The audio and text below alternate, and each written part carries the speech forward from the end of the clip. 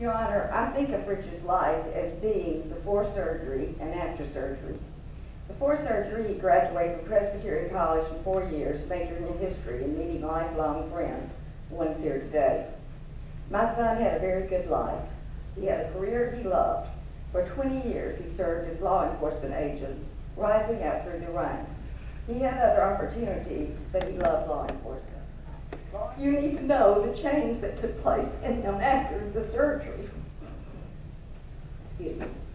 It all started with a massive seizure caused by a softball-sized tumor embedded in his right front lobe.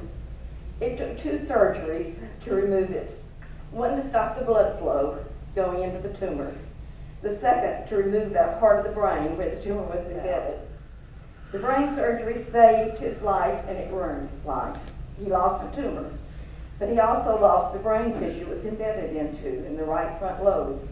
He lost everything, made him the unique, bright, capable man that I knew. He lost judgment, discernment, restraint, reason, and impulse control. Even his keen sense of humor was different. It was ruder, crude, coarse. His manner of speech changed, more rapid and like gunfire sometimes. He had a very short memory. I could tell him something one day and the next day he wouldn't remember it. Even the gait of his walk and the way he presented himself changed. It wasn't long before bizarre behavior caused him to lose his job. The same day he lost his wife and his home. It was a downhill run. Shortly after that, in 2015, his dad, my husband, died suddenly on the golf course. My son quickly derailed. He had worked for 20 years and now he couldn't hold a job. He had no attention span, and he rambled at times, making entirely no sense. His life was in shambles. He became homeless, indigent, living in a homeless shelter. I believe he is alive today because God isn't finished with him yet. He has a plan for his life. Richard can and still be of service to the community.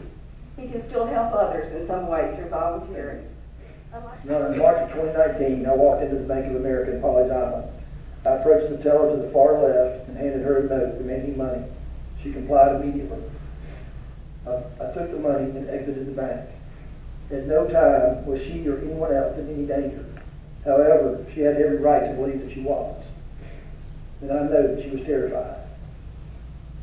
I created a victim that day, Your Honor, and for that I am truly remorseful. I will carry that for the rest of my life. I pray that she will heal and move forward. Your Honor, in October of 2009, I was serving as the chief of police for the town of Williamston. One evening, I arrived home after work. I remembered walking into our bedroom, but then nothing. I woke up in bed in my uniform. My wife was standing over me. She said, "Richard, you had a seizure. EMS and first responders are on the way." Never having had a seizure, I didn't believe her, but I still soon found myself in the back of an ambulance headed to Greenville Hospital. After a CAT scan, the ER doctor told me gravely, "Mr. Inman, you have a brain tumor." He said that I would be admitted. Never having spent a night in the hospital, I was terrified. I spent 2 nights in the hospital for MRIs. A few weeks later, I had my first ever surgery. It lasted 10.5 hours. The tumor was, according to my neurosurgeon, the size of a softball. After 10 days in the hospital, I went back to work. We had a missing 15-year-old girl to find. We did find her. She'd been murdered by her mother. It was the last homicide I would ever work. I stayed on at Williamston for another year. I don't remember anything from that last year, nothing, not one single case. It's all just a fog. Your Honor, I don't know how a doctor removes a brain tumor, but one thing I do know is that my surgery changed me profoundly. I am not the same man, not in any way. Your Honor, prior to my surgery, I had a good marriage. I had a relationship with my 2 boys who are now 21 and 23. Then 2.5 years ago, I found myself on the side of Highway 17 South with 2 bullet holes in me.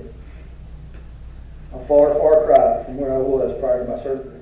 In closing, Your Honor, if I don't ever breathe free air again, I will know that prior to my brain tumor and subsequent surgery, I had a very good record, and that I will leave a good legacy, because for 2 decades, the things that I did every day mattered to someone.